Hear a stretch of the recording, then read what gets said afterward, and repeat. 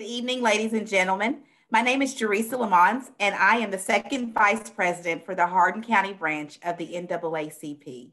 I'm pleased to be here with you today in what is our final segment in our series on Black history.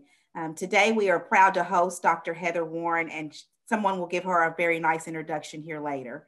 While I have the floor, I'd like to update the membership and maybe some community members that are on here listening with some important things that we are doing at ECTC to celebrate Black History Month. The first thing I want to say about our celebration of Black History Month is it does not end in February. In fact, the things that we are doing are there to enforce that Black History Month is actually a part of our American history. We would be nowhere without Black culture, Black indebtedness to this country.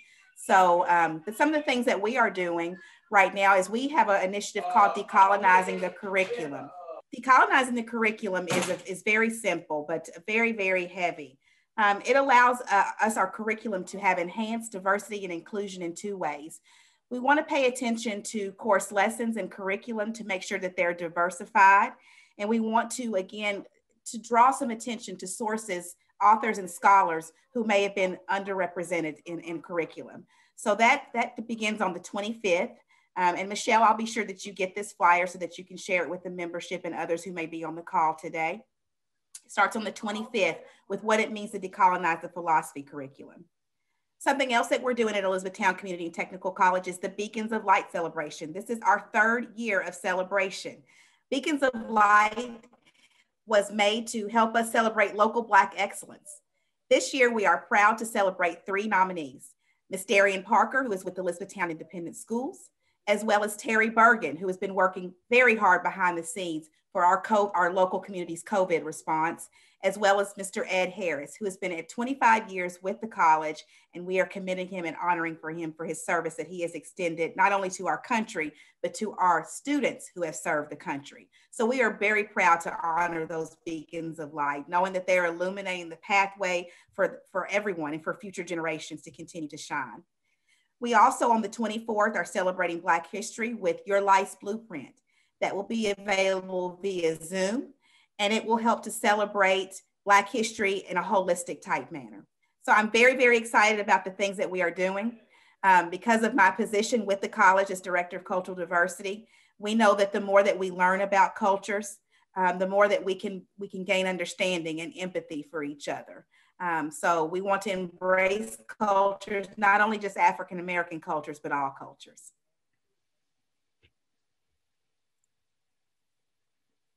And now we will have an introduction of our speaker by Ms. Lily Bramley.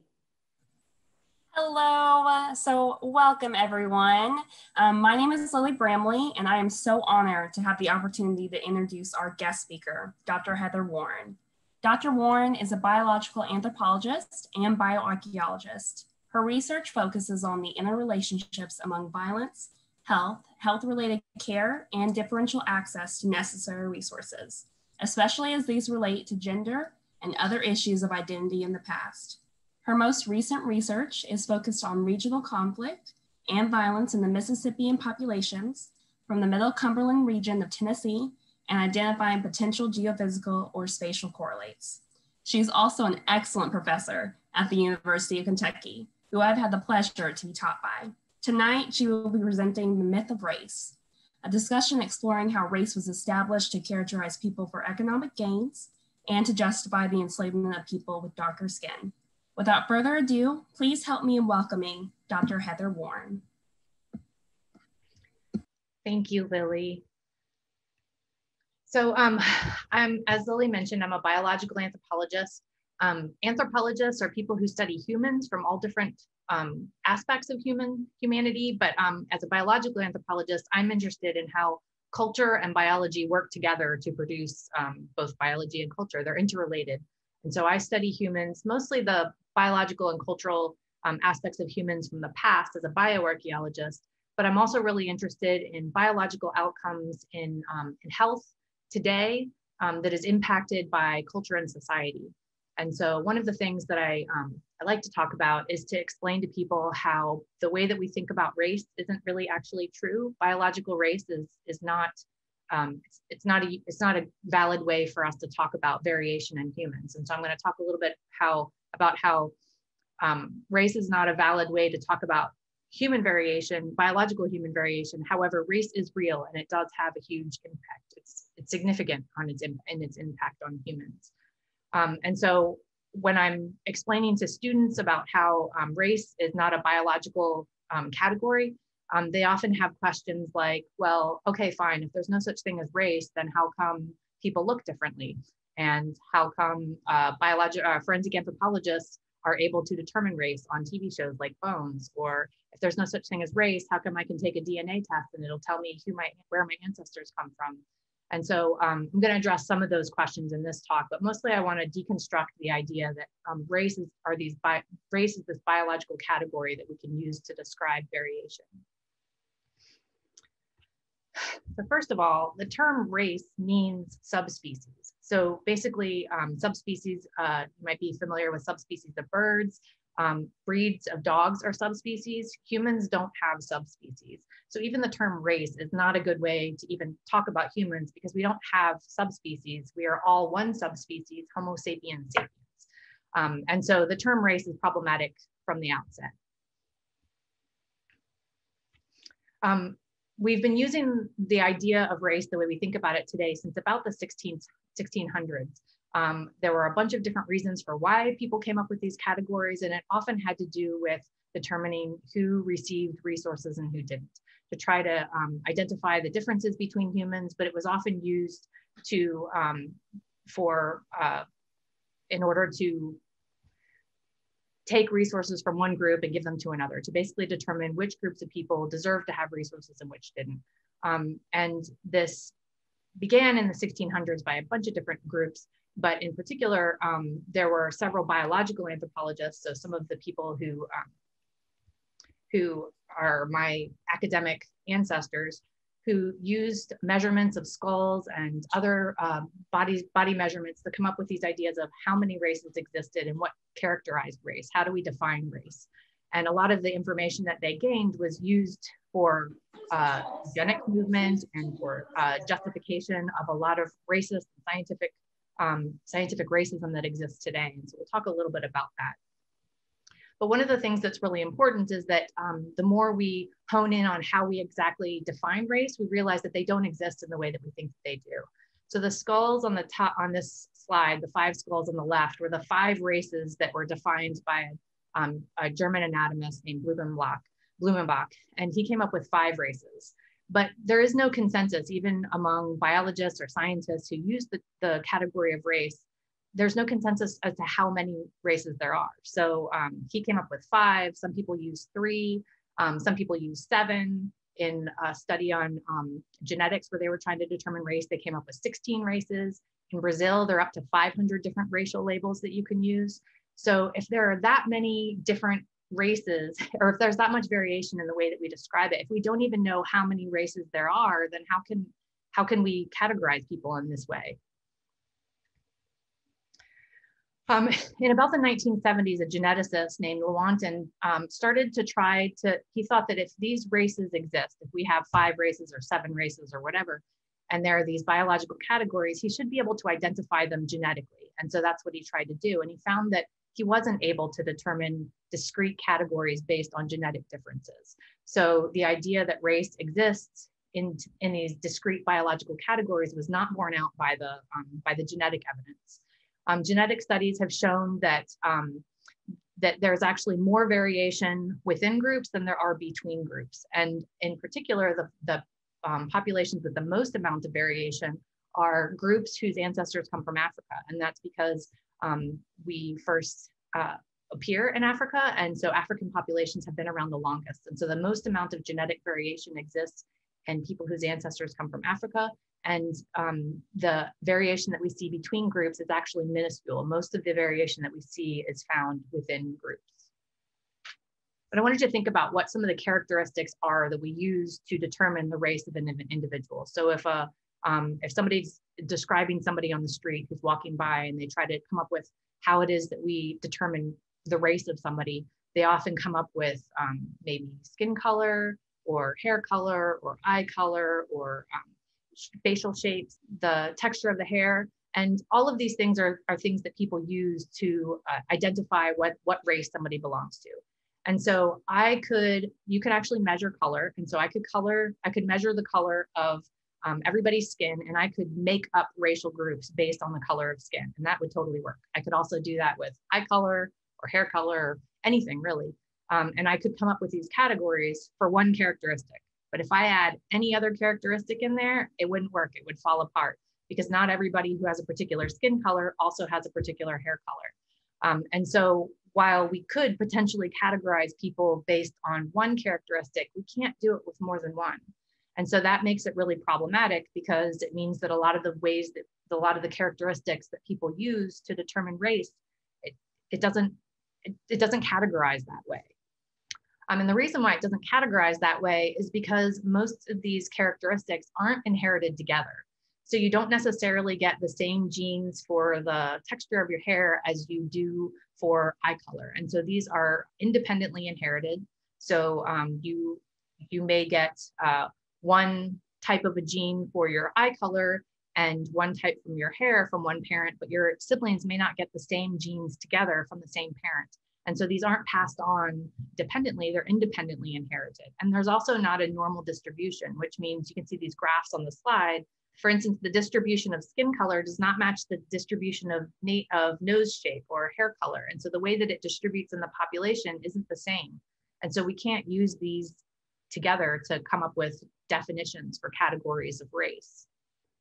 But one thing we can do is we can look at how this variation exists in the world. Like, there are differences between people, and there's individuals whose ancestors come from one portion of the world probably look different than individuals whose ancestors come from another part of the world.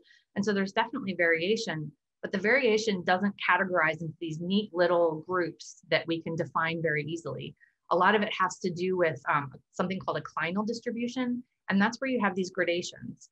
So for example, skin color. Skin color tends to be darker around the equator. So individuals whose ancestors come from the equator tend to have darker skin color than people whose ancestors come from northern climates. And a lot of that has to do with adaptation to the environment. We need to be able to protect ourselves from UV light, and the darker the skin is, your skin is, the better protection you have from UV light. But we also need UV light to produce vitamin D, but we also need to be able to protect ourselves from UV. And so the distribution that you see from skin color throughout the world has a lot to do with the UV light that you experience in the world. And they found that the skin color differences that we see, our first ancestors started out with dark skin, and the light skin adapted more than once in multiple populations. So we started out with having dark skin, and as our population started to move north into northern climates where you have less access to UV radiation, and more people wear more clothing and stay indoors when it's colder, then they need less protection from the sun, and they need more access to the sun to produce vitamin D. And so the differences in skin color mostly have to do with people adapting to an environment where they have less exposure to the sun. As I mentioned, we need to have access to UV radiation from the sun because it helps us synthesize vitamin D, which we need for strong skeletons. Not enough vitamin D can cause rickets in children, which is a softening of the bones. And in adults, it's called osteomalacia, but it's basically the same thing. But too much UV radiation can deplete folic acid, which is necessary for DNA synthesis and also the development of the spine. So one of the things that can happen if you don't have enough folic acid is your offspring can have spina bifida. And so today, pregnant mothers are often given folic acid supplements for that purpose. But in the past, we needed to make sure that we could protect ourselves from the UV radiation. So we need enough folic acid, but not too much. So I went into a little bit of the reasons why biological race does not really exist, and it's not a valid way for us to categorize the way variation exists in humans. So even though it does not exist as a biological category, it has enormous social significance. In biological anthropology and other social sciences and natural sciences, we think of race as a social construct. It's a social construct because we made up these categories. They're arbitrary. We decided that races existed. We decided that we wanted to have 3 or 5 or 7 of them. And we came up with these categories, but they didn't exist naturally in the world. We made them up. And so that's why we consider race to be a social construct. It's something that humans invented and placed on people. And so because it's a social construct, it's important. It's important because people believe that the idea of race is real. And so it has real meaning and impact on people's lives because people around them think that race means something biologically. And one of the things that we see is differing health outcomes between populations based on the idea based on all kinds of ideals. And I'm going to talk about a bunch of them in a moment. Some of the differences that we see in biological outcomes between humans based on racialized groups, so groups that are defined by races that we've made up, but nonetheless we have decided exist. Some of the differences that we see are increased hypertension among African Americans, increased anxiety and heart disease, differences in cancer rates among different minority groups or different groups in general. And these aren't because of inherent genetic differences between these groups. A lot of them have to do with environmental differences. So environmental differences between groups. So where people are located and what environmental toxins they may be exposed to, or we know that racism in general can cause a huge amount of anxiety, and anxiety can cause stress, and stress can actually increase hypertension. So there are a lot of health biological outcomes that are because of race, but they're not because people are biologically predetermined to have them. It's because of the way that they experience the world because of the race that people think that they have, if that makes sense.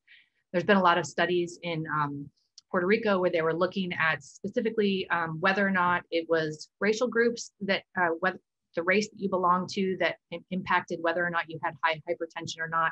And they found that it wasn't based on the racial groups that people decided that they belonged to. It actually had to do with skin color. And skin color obviously does not cause hypertension, but the racism that people experience based on their skin color can increase stress and actually cause hypertension. And so a lot of the diseases and health outcomes that we think of as belonging to particular racial groups, it's not because of genetics. And so this is it's an awful square, a box that was found in a nursing textbook that described cultural differences in response to pain. And this was, I think 2007, I think was when it was discovered. Or maybe, no, it was 2017, it was just a few years ago. So this box was in a nursing book. And so this is hugely problematic because nurses were taking classes from this textbook that was really highly used that described cultural differences in the response to pain. And that's really problematic because a lot of the biases that doctors may have are actually being taught now. They're still teaching some of these ideas that are based on stereotypes, coming up with reasons that different groups may or may not want or need, or maybe you shouldn't offer medication to somebody for pain because they like to feel pain, it makes them feel stronger. Or I'm not even going to read them. They're very, they're horrible and inoffensive, but they are based purely on stereotypes, and there wasn't any scientific data to back any of this up. And so when it was pointed out, it was immediately removed from the textbook. But this was just a few years ago. I'm pretty sure it was 2017. And so it's not surprising that doctors have biases, doctors and nurses have biases about racial groups when they aren't taught that race isn't really a valid way to categorize humans, but also they're taught that there are these inherent differences that are just completely inaccurate. Some of the other differences that we see in the way that people experience healthcare is doctors are more likely to spend more time with patients who look like them. So if there are fewer African-American doctors, then you're going to have fewer African-American patients having as much time as white patients with doctors. And if a doctor spends less time with you, they're going to spend less time getting a history, and they're going to spend less time trying to figure out a diagnosis. They've also found, there's really high rates of maternal morbidity and also death among Black women. And they found that one of the things that can increase your chances of having a healthy birth is actually having an African-American doctor. And so, and that mostly has to do with sort of weeding out the bias. It isn't that all white doctors are biased or all doctors are biased against people of different racial groups, but it does suggest that there is some bias that exists. And one of the ways that we can cut down on that is to encourage more Black Americans to become doctors and increase the variation of people who, or the diversity of doctors that exist today. One of the other things that I wanted to talk about is so a lot of people say, well, if there's no such thing as race, then how come forensic anthropologists can determine race from the skeleton? And so I used to be a forensic anthropologist. I'm now a bioarchaeologist. So I still study skeletons, but I study older skeletons.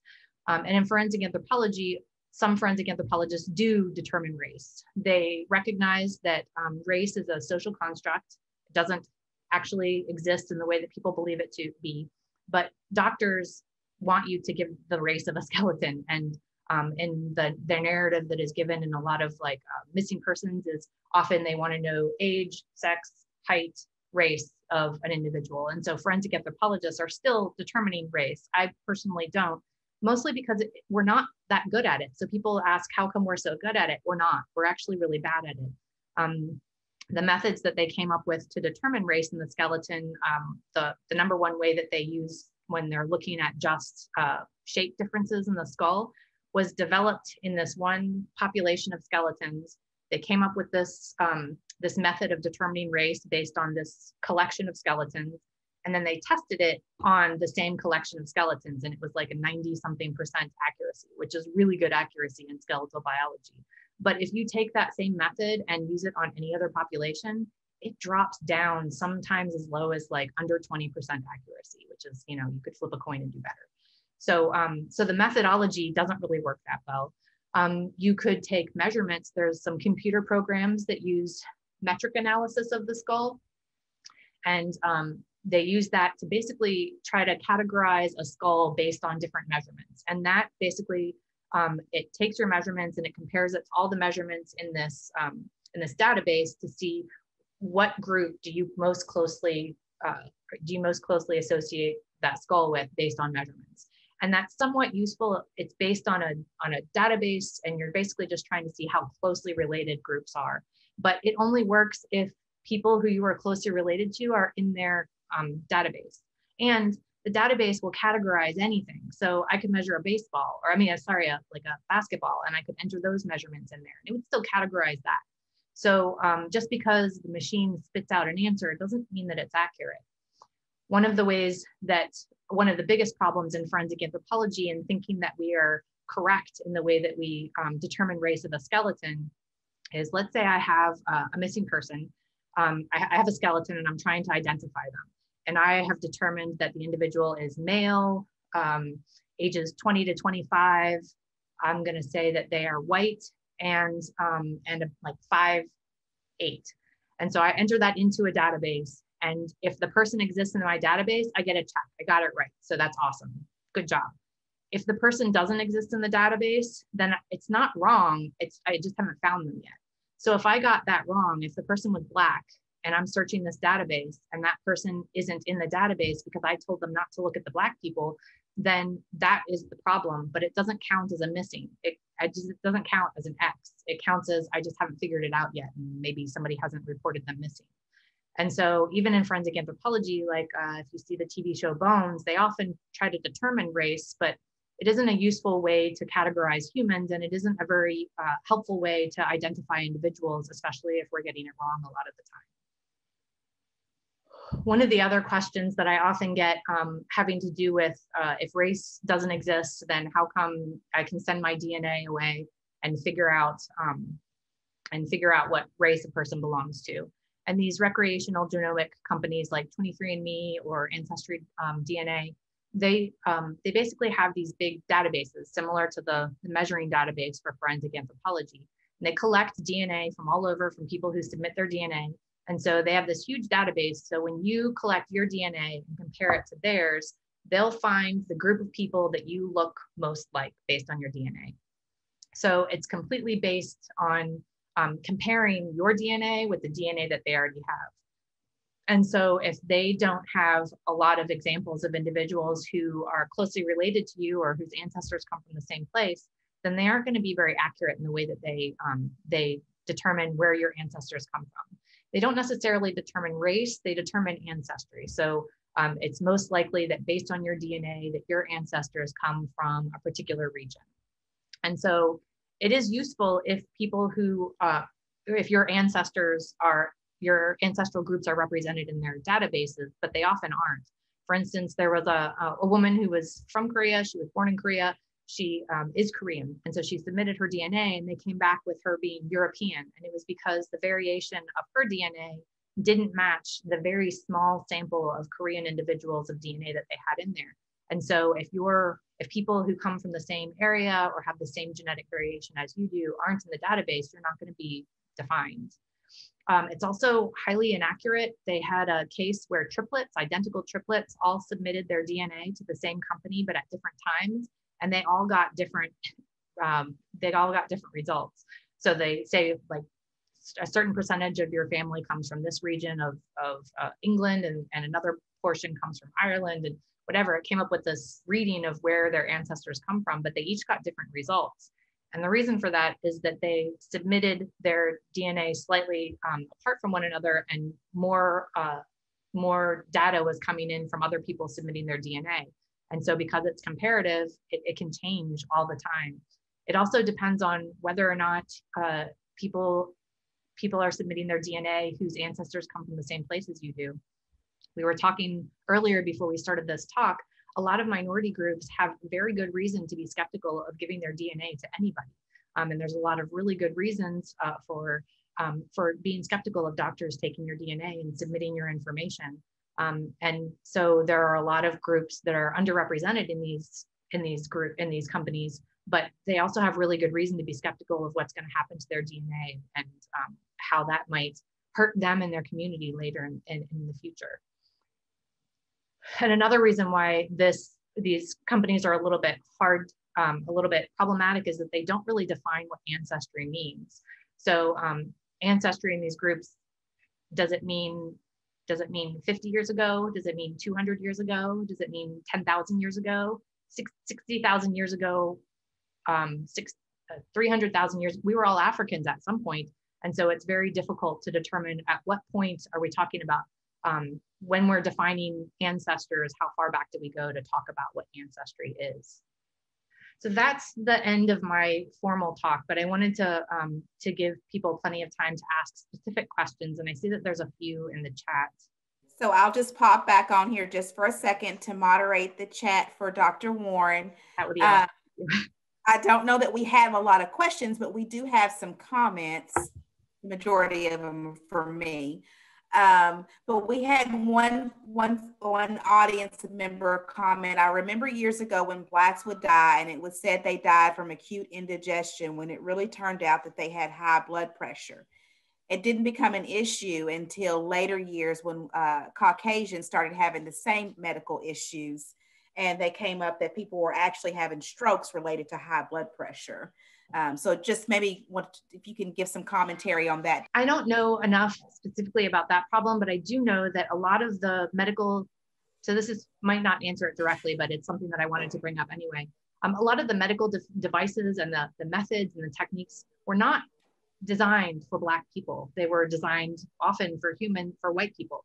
And so, for instance, they just found out in the middle of a respiratory infection pandemic that blood pulsometers that you put on your finger to measure the blood oxygen levels do not read, they're inaccurate for Black people because it's based on pigment. And so they were not developed to read oxygen levels in Black people. And we are in the middle of a pandemic that highly disproportionately impacts people with darker skin. And so that is just horrifying to find out that that's the case. And also that they knew that that was the case and nobody thought that it was a good idea to fix it before we got ourselves into, it would have been important at any point in the past, but especially right now when reading people's blood oxygen is so incredibly important for determining what the course of care is in hospitals. That was one of those moments where I just wanted to throw my coffee in, like, this is just ridiculous. It's ridiculous. And there's a lot of situations like that.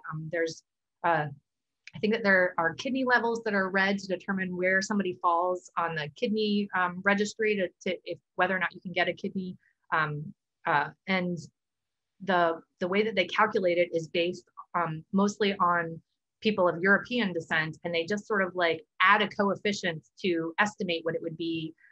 So it's not very accurate for African Americans in particular, but the fact that they developed the method for determining where white people fall in the line, and they just come up with a coefficient to figure out where Black people might fall.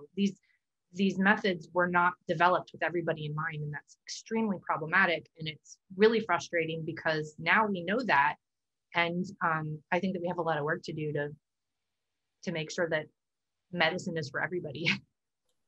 And I think that goes back to when we talk about systemic racism, and leads right back to your presentation there, that these are the systems that we all depend on. I mean, who can do anything without good health care? And these systems have not been set up to assist us. They've actually been set up sometimes to help provide us with mistrust. So that bleeds right into that.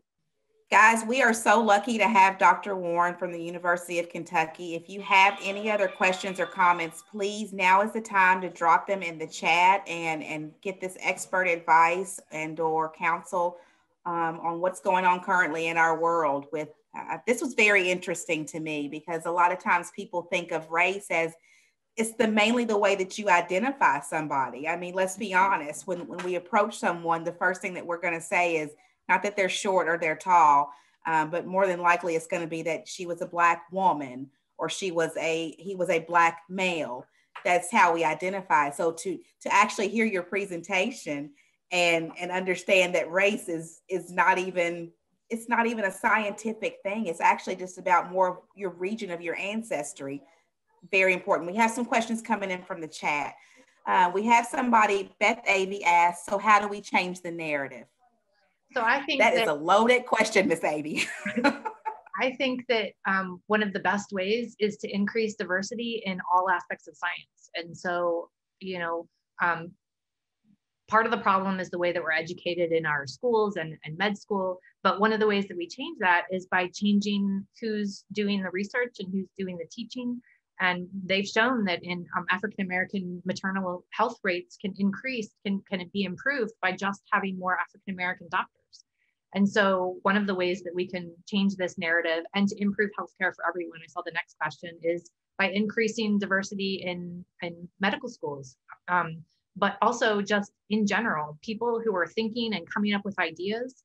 You need to not just have a bunch of old white men coming up with ideas, because they're going to be reproducing the same ideas over and over again. And you need to have more people that will ask questions like, well, if the pulse reader isn't working for Black skin, then why don't we invent a new way to do that? And so I think that really increasing diversity at all levels in science is really important. Not just science, but that's where I focus. I mean, that's very true. I just put in the chat there, representation matters, and that's across all boards. And we've got to do that from our very youngest people. We've got to expose them to careers like STEM and humanities and social and behavioral sciences, because once we are there, then we can be at that table to make decisions for other people. And I think that that's very important. So a quote by somebody that's very important to me, Supreme Court Justice that just passed away, women should be at the table of every decision that needs to be made. And that goes for minorities as well. At all levels. I think that like children's cartoons should show diversity in every way, and children need to see themselves in what they want to be when they grow up. So they should see Black judges and Black doctors. Absolutely. And because if it doesn't occur to you that you can do that, then you won't pursue it. So absolutely. I always used to think that my mom was a crazy woman, because when we would go shopping for Barbie dolls, she would never buy me. It would be very, very not very often that she would buy me white Barbies. She always wanted me to have Black Barbies. And I didn't understand that until I got older, because it matters. You want to see yourself as that beautiful image as well. Absolutely. Well, Dr. Warren, I just want to thank you for being with us today and sharing your information. I think that these type of presentations are things that we can use as actionable items to help change the narrative. As been said, we've got to arm ourselves with the information that we need to change the narrative. And these are exactly the type of presentations that we all need to be engaged in order to help change that. So when you get this information, what I would like for you to do is give it to someone else. You know, share this recording with somebody else so that they can be knowledgeable with you. So with that being said, I will now turn the program over to the slideshow.